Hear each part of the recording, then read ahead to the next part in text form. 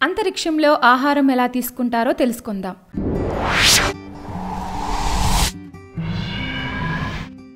మనం ప్రతిరోజు లేచింది మొదలు పడుకునే వరకు క్రమం తప్పకుండా చేసే పని ఒక్కటే, తినడం. ఎన్నో రకాలుగా మనకు ఆహారం అందుబాటులో ఉంటుంది. ఇక ఈ సాఫ్ట్వేర్ పినకిల్ రోజుల్లో అయితే మనం ఆహారాన్ని వెతుక్కోవడం పోయి ఆహారమే మనల్ని వెతుక్కుని వచ్చే రోజులు వచ్చేసాయి. ఇలా అనడానికి మన స్మార్ట్ ఫోన్లో ఉండే యాప్లే సాక్ష్యం.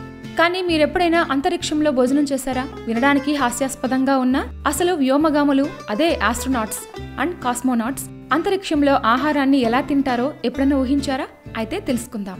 అంతరిక్షానికి వెళ్లే ఆహార పదార్థాలు ఎన్నో రకాల నియంత్రణ వ్యవస్థలను దాటగలగాలి. అందుకే అంతరిక్షానికి వెళ్లే ఆహార పదార్థాలను డిజైన్ చేస్తారు.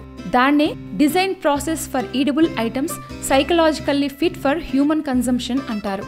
ఈ డిజైన్ ప్రాసెస్ ను దాటకుండా అంతరిక్షానికి ఆహార పదార్థాలు వెళ్లడం అనేది అసాధ్యం. వాటిల్లోని కొన్ని క్లాసిఫికేషన్స్ ఏంటంటే beverages, fresh foods, ఇరాడియేటెడ్ meet, intermediate moisture, natural form, రీహైడ్రేటబుల్, థర్మోస్టెబిలైజ్డ్, extended shelf life, coffee, tea మొదలుకొని చూడటానికి మన చపాతీల్లా ఉండే టార్టిలాస్ వరకు అన్ని స్పేస్ స్టేషన్స్ కు సప్లై అవుతాయట.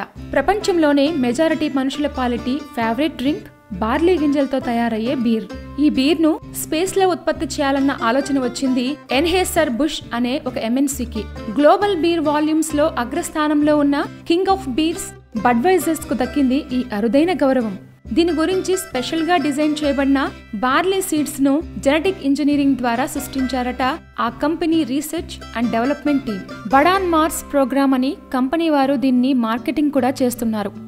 భూమి నుండి ప్రయోగింపబడిన తర్వాత ఎంతసేపట్లో ఒక స్పేస్ షటిల్ లేదా space capsule equipped with food supplies international space station ను చేరుకోగలుగుతుందో తెలుసా? 8 minutes. Just 8 minutes.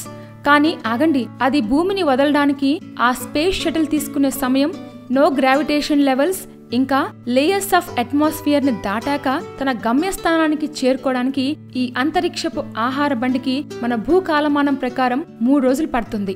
ISSL లో స్పేస్ గార్డెన్ అని పిలిచే ప్రత్యేకమైన ప్రదేశాల్లో మొక్కల పెంపుదలను ప్రోత్సహిస్తున్నారు. భూమి నుండి తీసుకువెళ్లిన ముడిసరుకుల ఆధారంగానే నో గ్రావిటీ జోన్ లో సూర్యుడి సహాయం లేకుండా పెరగడం అనేది ఒక విచిత్రమే.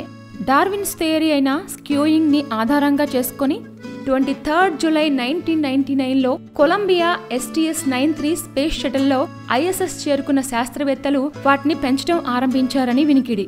ఆస్ట్రోనాట్స్ ఒక్కోసారి చివాట్లు తిన్న సందర్భాలు లేకపోలేదు.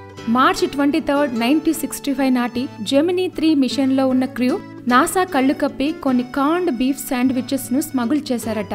గ్రావిటేషన్ లేని కారణంగా స్పేస్ స్టేషన్ నిండా ఆ బ్రెడ్ క్రమ్స్ చల్లా చెదురుగా ఎగరడంతో తీవ్ర దుమారానికి తెరలేపారు ఆ వ్యోమగాములు. క్రూ కెప్టెన్ మీద బాధ్యతారాహిత్య నేరం కింద శిక్షను కూడా వేశారట. ద ఇంటర్కాస్మోస్ ప్రోగ్రాం కింద స్నేహహస్తం అందించుకున్న అమెరికా, రష్యా శాస్త్రవేత్తలు ఎన్నో రకాల కొత్త స్పేస్ డిషెస్ ను తయారు చేయడంతో 1980 నుండి బల్గేరియన్ డిషెస్ గా బాగా ప్రాచుర్యం పొందాయి.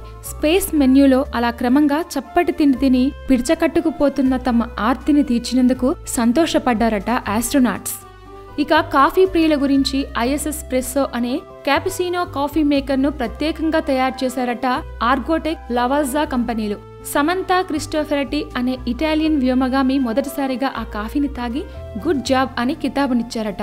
Vacuum sealed packs, specially designed food trace, vacuum sealed water storage units, freeze drying units, retort pouches లాంటి అత్యంత ఆధునికతను ఉపయోగించడం వల్ల space food storage and maintenance కు కోట్లు ఖర్చవుతాయి. నీటిని మనం తాగినట్టు తాగలేరు ఆస్ట్రోనాట్స్. గ్రావిటీ లేని కారణంగా సాలిడ్ బబుల్లా మారిపోతాయి ఆ నీటి కణాలు. అందుకే పొడవాటి స్ట్రాస్, సకల్స్ ను ఉపయోగించి గానీ నీటిని సేవించలేరు ఆస్ట్రోనాట్స్. భూమి మీద సులభంగా పాడైపోయే పెరుగులాంటి పదార్థాలు ISS లో ఎక్కువ కాలం మన్నిగ్గా ఉండటం చూసి ఆశ్చర్యపోయారు నాసా వారు. మన భారతదేశ వ్యోమగాములు తీసుకువెళ్లిన కొన్ని ట్రెడిషనల్ ఇండియన్ డిషెస్ ను జెనెటిక్ రీఇంజనీరింగ్ ద్వారా తీసుకెళ్లడంతో కొంచెమైనా స్పైసీ ఫుడ్ తినగలుగుతున్నామని హర్షం వ్యక్తం చేశారు సునీతా విలియమ్స్ సహచరులు. ఇలా రకరకాలైన ఫుడ్స్ ను స్పేస్ లో కూడా తినగలుగుతున్నారు. ఇంట్రెస్టింగ్ గా ఉంది కదూ? ఇలాంటి ఇంట్రెస్టింగ్ ఫ్యాక్ట్స్ కోసం మా ఛానల్ ని సబ్స్క్రైబ్ చేసుకోండి.